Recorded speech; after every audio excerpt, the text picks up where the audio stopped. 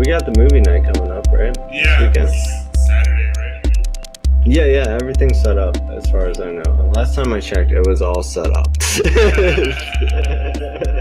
As far as I know.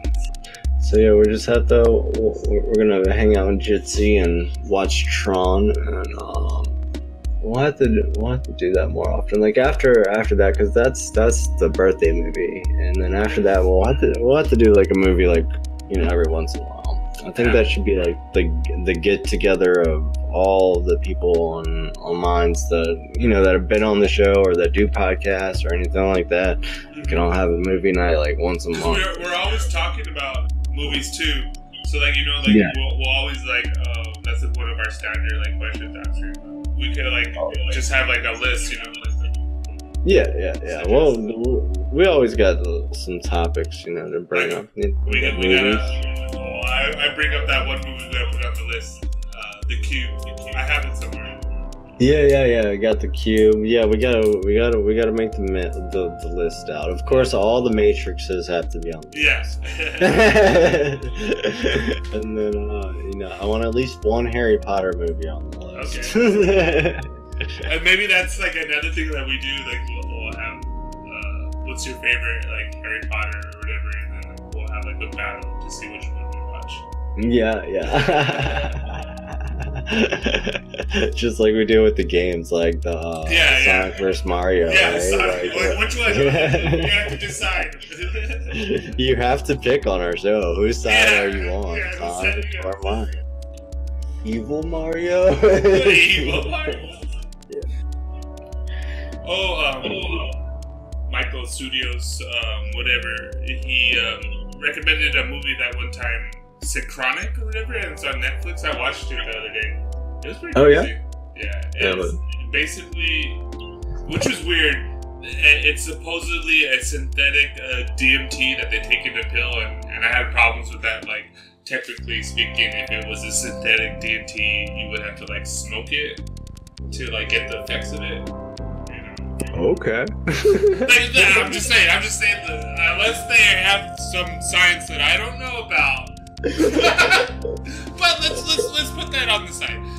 But okay, so anyways, there's this synthetic DMT that people are taking, and supposedly if they're young, they have a more fluid third eye, and they're able to time travel, and then they get stuck in time travel, and these kids are disappearing.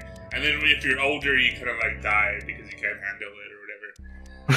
Okay. Anyways, so they're paramedics, and one of the guys has a teenage daughter, and she takes it and disappears, and his partner has this weird I think this weird thing with his pineal gland that he has a young one or whatever, I don't know.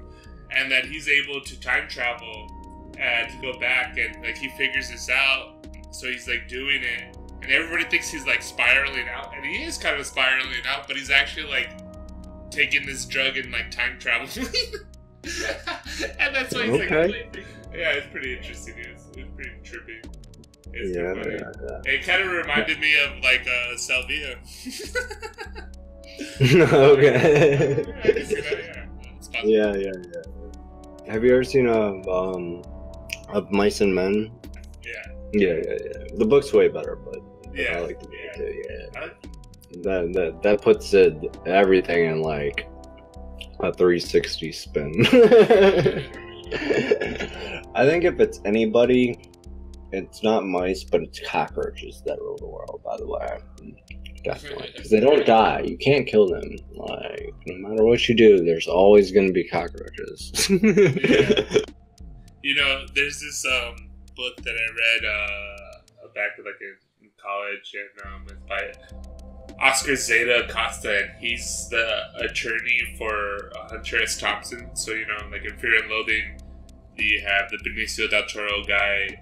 That's his attorney, so his real name is Oscar Zeta Acosta. And he wrote this book called The Revolt of the Cockroach People. And he was talking about Hispanics, and he says that, they try to stop us out, but we just, they can't kill us, and we're everywhere. And then basically. Okay. That's why he used that title, the Revolt of the Cockroach Roots. This is like during like Chicano power in like this in the 70s. It was just kind of funny. That title, Revolt of the Cockroach Roots. I'll have to check that one out. Oh yeah, that guy's crazy though. Well, you seen Fear and Loathing in Las Vegas, right? Yeah.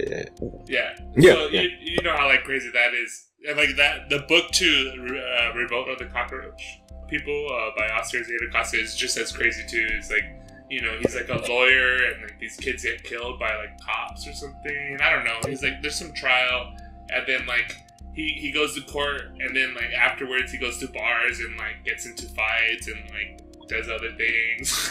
And like he ends up. Like later on, it ends with him like escaping to like Mexico in the book, and then but in like in real life he goes down to Mexico, but he like disappears, and like no one knows like really what happened to him. Like he probably like got killed by a cartel or something. I don't know, but like there's like a real mystery of like he just like disappears one day, like goes down to Mexico to hide out and like never seen again. He probably, started his own tobacco farm and is now making cigars and is doing just fine. Just doing fine.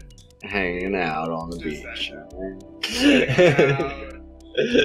Mining Bitcoin in some cartel warehouse. Right. I wonder how much Bitcoin the cartel has. I bet a lot.